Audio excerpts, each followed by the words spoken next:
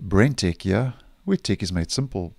In the Google Chrome web browser for desktop, we get the global media controls in the top right of the browser, which is a shortcut button which lets you control your music, videos, and media that is playing in the browser, as many of you know, with your live caption accessibility option available in English only.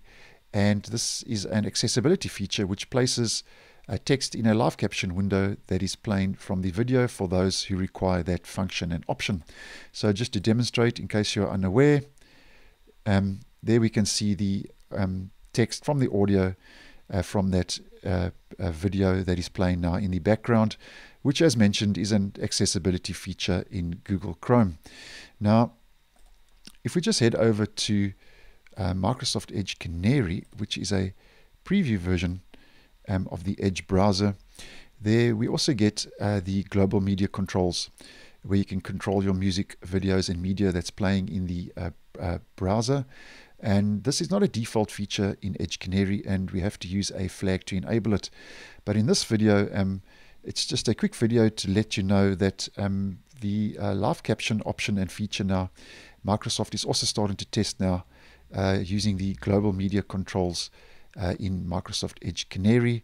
And it's early days, and it is a default option now, but it isn't actually showing the text, so it's a little bit unstable, but it is an indication though that Microsoft is heading in that direction to make the global media control and the live caption available in the Edge browser, possibly in an up-and-coming stable version in the future.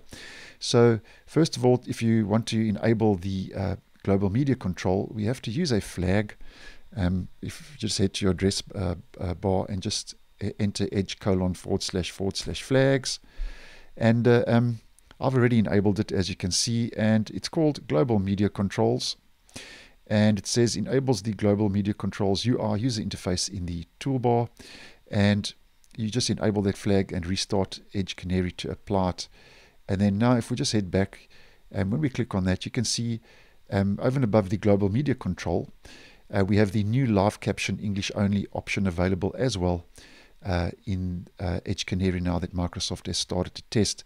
Now, if we just head over to the settings menu quickly and head over to the accessibility page, yeah, you'll see there's also an option here, live captions preview, creates English US captions when audio is playing in Microsoft Edge.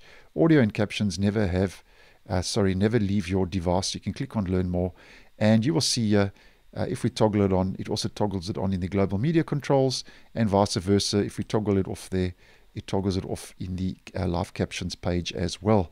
So just to try this out, if we just head back to our new tab page, and I go and I enable it, as mentioned though, you're not going to see any text. It's just the window at this stage, as it's early days and it's still a little bit unstable. Play a video from my channel, and then you can see the live captions. It says preview is not available right now, and that will be the window where your live captions will display the text playing from your relevant media as showed in the Google Chrome browser at the beginning of this video. So as mentioned, live captions available now in Edge Canary.